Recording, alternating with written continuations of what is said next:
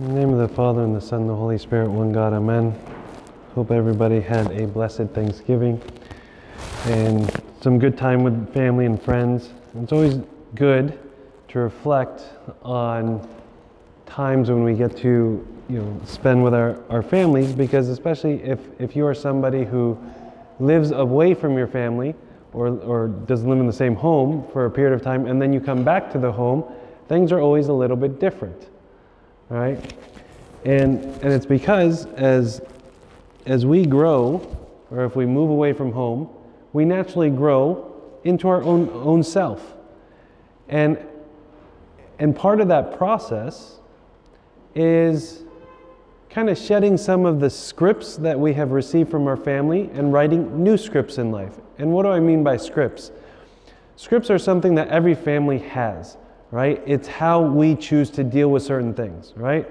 So if you can reflect on your parents, I'm sure if you reflect on your parents, you know how they deal with stress, or you know how they deal with finances, you know how they deal with politics, you know how they deal with sadness and grief, right? Because you've seen these things over and over as you grow up with them, and you've inherited naturally some of those scripts. And so what happens is that after we move away for a period of time, and then our scripts, we begin to rewrite them, right? We look and we say, like, this is how it happened at home, but I want to do it differently. I want to live a little bit differently. I want to learn to be a little bit more even-tempered when it comes to politics. I want to learn to deal with my money a little bit differently. I want to show a bit more patience or control in these situations. So we receive scripts from our parents and from our families, and then when we move out, we begin to rewrite these scripts because we become a bit of our own person. And it's always interesting that when we go back to our families, especially in times like the holidays, right, we see or experience a tension, right? Like, I want to act like this, I want to conduct myself like this, but when I come back, there is something about being back at home that kind of sucks me back in to old behaviors. Or not just being at home, being with old friends, that kind of sucks me back in to old behaviors that I've been trying to shed. And that's a normal thing. And while living according to these new scripts in life that we are writing for ourselves, all right, it's difficult, it's most difficult to apply it to family, but it's a principle that we have to learn to apply it everywhere in life. Because as we write these new scripts, not only are we going to find tensions back at home with family and friends, but we'll also find tensions at work and with our different social groups. So as we come into our own scripts in life, right, choosing how I'm going to live, how I'm going to respond to certain situations, we're always going to find a bit of friction with those around us. And hopefully, the scripts that we are rewriting in our own lives, we're choosing to write because of our progression in our relationship with God. And God is always going to challenge us to rewrite the scripts of our lives. He's always going to challenge us on how to deal with pain, or with when we're hurt by somebody. He's going to challenge us always down a road of forgiveness. And maybe forgiveness wasn't high in our family. Right? Maybe we held grudges and we held them for a long time. God is trying to rewrite something for us. He's trying to show us something new. And anytime we come back to a group of people that we spent a lot of our childhood with, and we have changed, there's that tension. There's that disagreement on how we're gonna conduct ourselves. And it's always the ones that we go back to that kind of have this like little bit, okay, you've changed, so you're either going to have to change back for this to work, or this is going to be a tough relationship, right? It's either like, come back to what we know, or I'm not sure what to do with you, all right? And that's a common thing, and it was also captured in the Catholic epistle of today, where St. Peter was talking about how there was a change in life, not just for him, but also of Gentiles who had converted to the faith. And when they are exposed to people that they knew that hadn't converted, there's a tension, right? There's a tension that exists, right? And he captures it. Why are all my slides messed up? For some reason that one didn't get in, but I have it here, all right? He says in 1 Peter 4, verses 3 and 4, "For we have spent enough of our past lifetime in doing the will of the Gentiles, when we walked in lewdness, lust, drunkenness, revelries, drinking parties, and abominable idolatries. In regards to these, they think it strange that you do not run with them in the same flood of dissipation, speaking evil of you." Right? So what is he talking about? A Gentile who has now kind of changed his ways, his way of life, comes back to his old Gentile buddies, and they're like, how come you're not doing this with us? How come, this is what we used to do? Either you're going to change and come back, or our friendship is going to be on thin ice. So St. Peter captures this idea in the Catholic epistle of today. And these changes that we make in life, as I was saying before, hopefully they're changes that God is bringing about in us, right? God is always trying to bring about changes in us. But we have to be careful and have a litmus test for these changes in our lives, these new scripts that we're rewriting.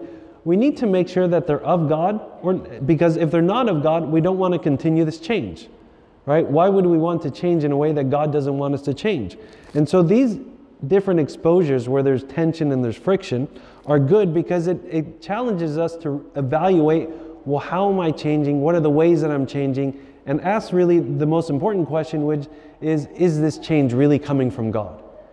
Right? Because what we want in our lives is change that is brought about by God. And so in the Acts of today, there's one of my favorite, pearls of wisdom that comes from Gamaliel, who is one of the top Pharisees. And he's talking to the other Pharisees, all right, who are younger, and trying to give them advice on how to deal with Peter, who is preaching boldly about Christ.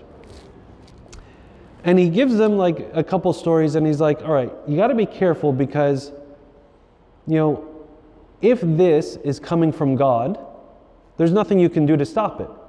But if this change, this new doctrine that is being preached, is coming from man, don't worry, it's going to fizzle out, right? It's going to fizzle out. And he captures that in Acts chapter 5, 38 through 39, where he says, "And now I say to you, keep away from these men and let them alone.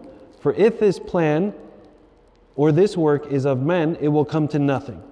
And he says in the prior verses, we've seen these, and here are some examples. It comes to nothing. "But if it's of God, you cannot overthrow it, lest you even be found to fight against God."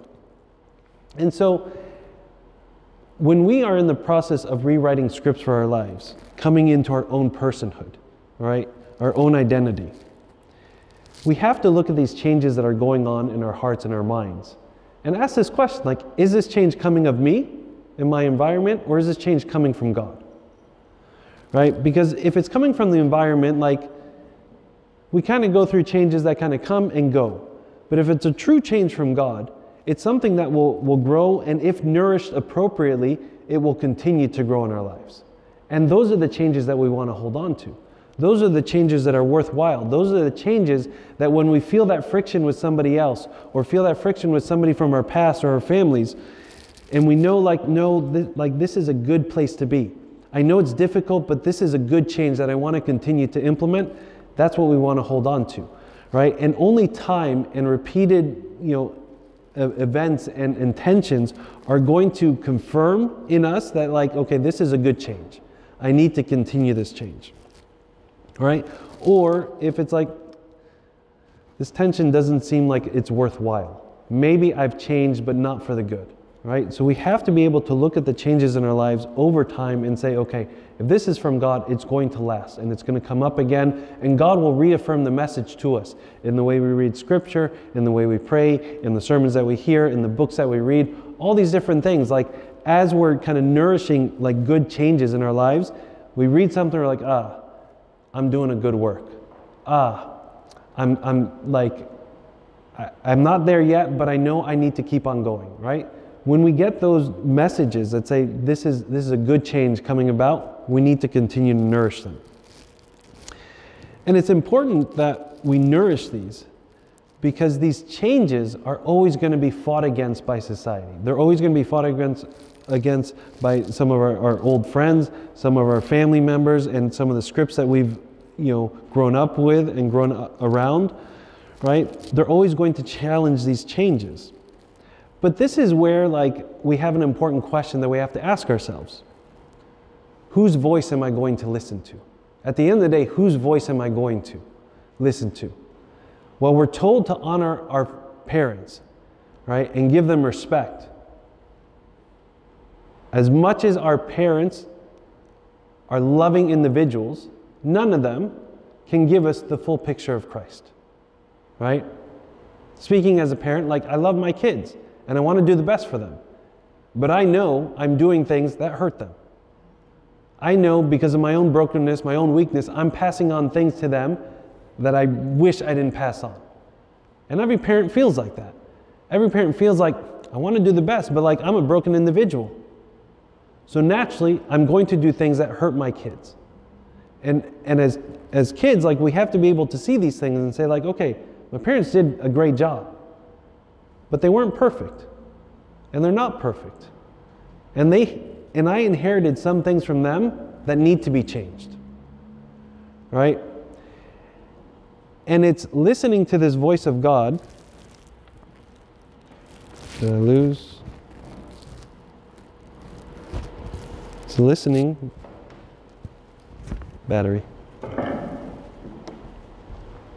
Thank you. And it's when I realized that there's certain things that need to be changed from my parents, right? That weren't passed on to me maliciously from them. They're just passed on to me because they're broken too. Just like I'm broken, they're broken, right? And I need to say okay, well, in this situation, God's voice has to ring true. God's voice has to be supreme in my life. And this is what St. Luke was talking about in the Gospel of today. Right? In verse 14, or chapter 14, verse 26, he says, "If anyone comes to me and does not hate his father and mother, wife and children, brothers and sisters, yes, even his own life also, he cannot be my disciple." What St. Luke is talking about here is that we're always going to be challenged in how we grow. Things that we've learned and inherited throughout our childhood are going to be challenged. And while the Bible tells us to honor our father and mother, it never tells us to do so more than honoring the Word of God. That the Word of God is to be honored above those things. Right? And this is from St. Cyril. He explains it nicely. He demands our highest affection for himself, and that very correctly. The love of God in those who are perfect in mind has something in it superior both to the honor due to the parents and to the natural affection felt for children. So what he's saying here is that in our own maturation as individuals, in our own spiritual growth as individuals, we're going to be challenged. And the thing that gets challenged most are the scripts and the behaviors we have learned and inherited from our parents, from our families. And while we honor them, we don't honor them more than the scripts that God is giving us. That when there's a difference between what God is teaching me and what I learned from my parents, we don't say, well, the Bible tells me to honor my parents, therefore I'm going to disregard what God is teaching me or how He wants me to grow. We say, no, we honor my parents, but never more than honoring God and His word in my life. He just uses strong language that can be confusing when he says, unless you hate father, mother, brother, and sister, that's tough language. But when we look at it, we say, okay, the Bible isn't there to contradict itself. It doesn't say honor your father and mother and then hate them in the next verse. Honor your father and mother. But understand, we honor God's word and what He has called us to more than honoring our parents. Now the true challenge is that as we grow, all right, the true test of our growth is always when we come back to our families. All right, that's the true test of growth. And many times, you've probably experienced this, is that we've grown and we're about to go back to an old situation or an old scenario that you're like, this never was a good situation for me. Every time I'm in here, I feel like it drags me down.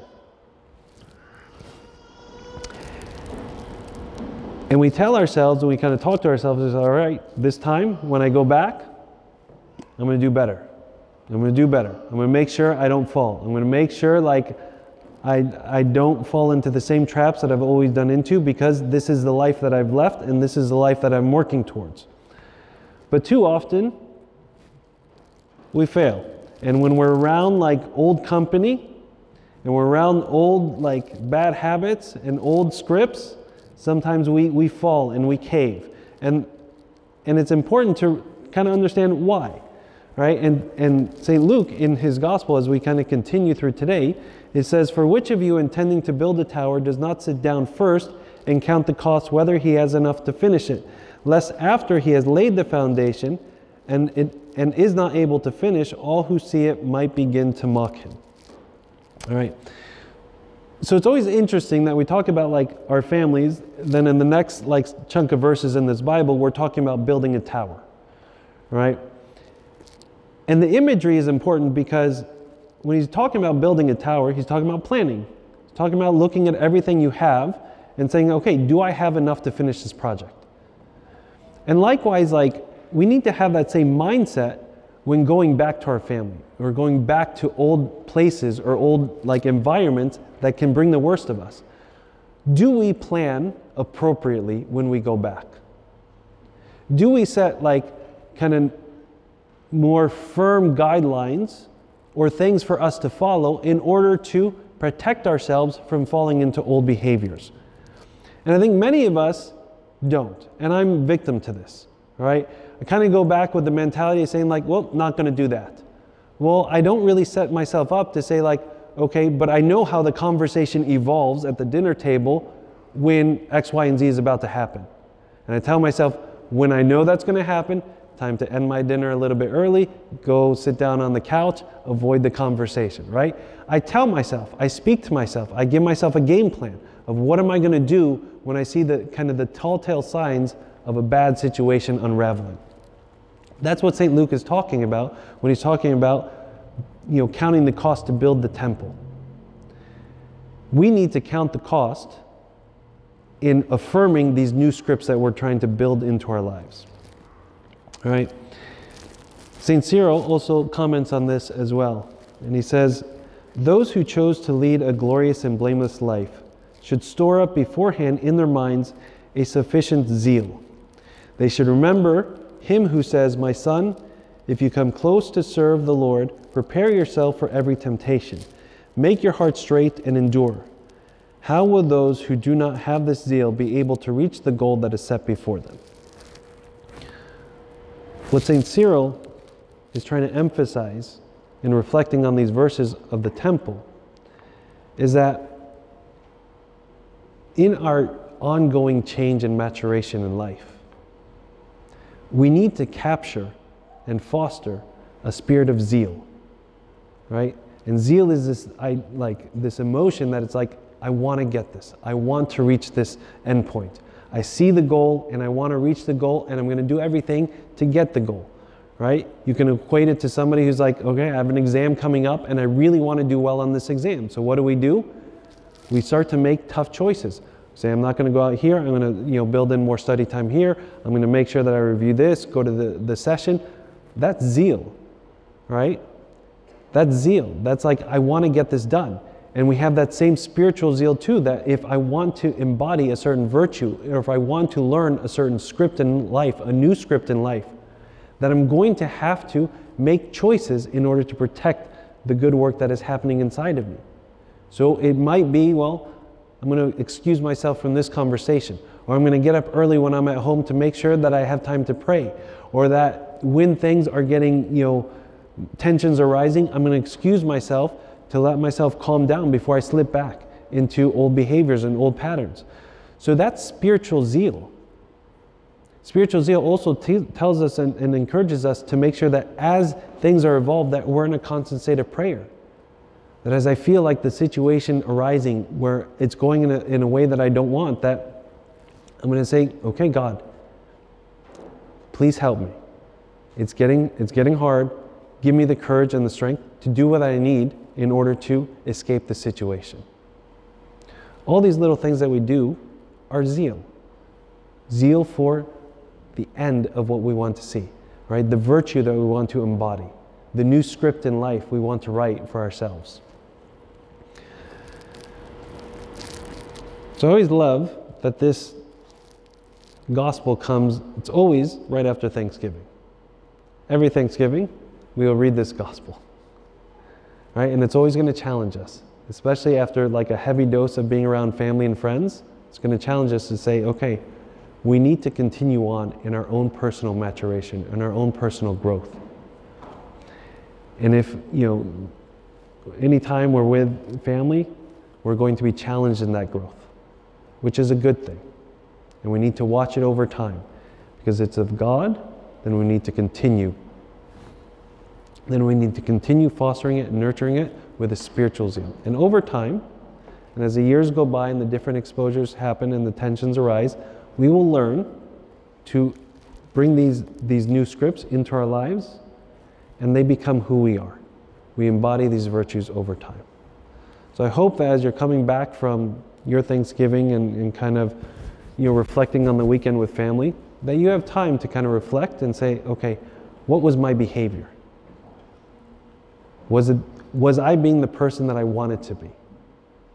Or do I have room to grow? And all of us always have room to grow.